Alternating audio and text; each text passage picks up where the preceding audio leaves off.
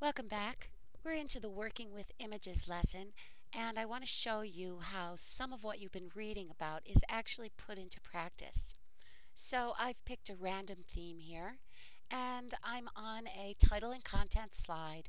I'll give the slide a title. I'll just call this Graphics Demo.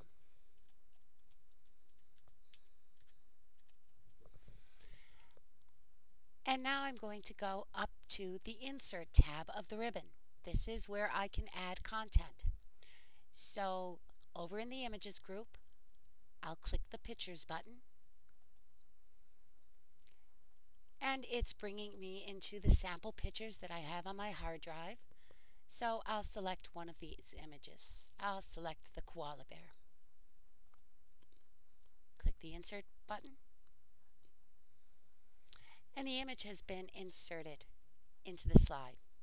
Now, a couple things to note about working with images. One thing is that if you need to size the image, always size from the corners. You'll see there's these handles around the edges. You always want to go from a corner handle. By dragging from a corner handle, it will keep the sizing proportional, so you're not stretching or scrunching the image. So I'll make this a little bit smaller. You also have a rotation widget, if you will.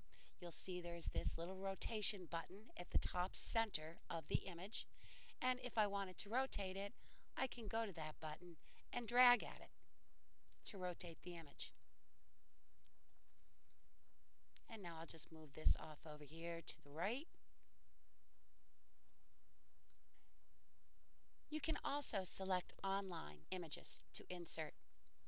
So to do that, I'll go back up to the Insert tab of the ribbon,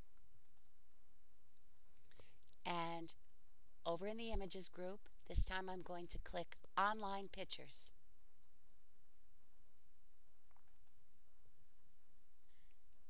A dialog box opens, and there's two choices. You can either do a Bing image search, or you can go to OneDrive. If you have images that are saved to the cloud, you could go to OneDrive. I'll do a Bing image search, and there's a search field, and I'll type in spring flowers and then press enter.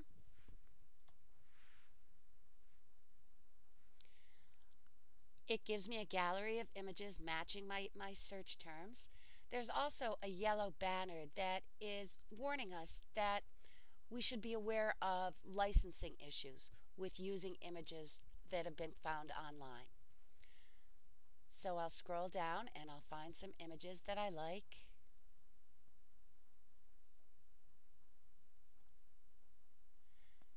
And maybe I want to add, I don't know, I'll add these pretty flowers here. Select the image, click Insert. The image has been inserted. So again, I'll size this image, always going from the corners.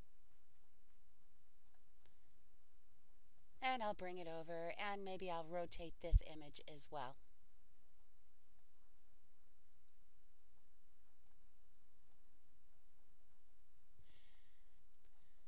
PowerPoint also lets you capture screenshots.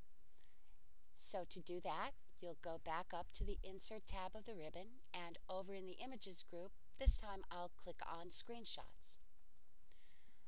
It happens that I still have the My Agenda file open from our previous lesson, so I'll go ahead and select that. I'll need to size it down, going from the corner.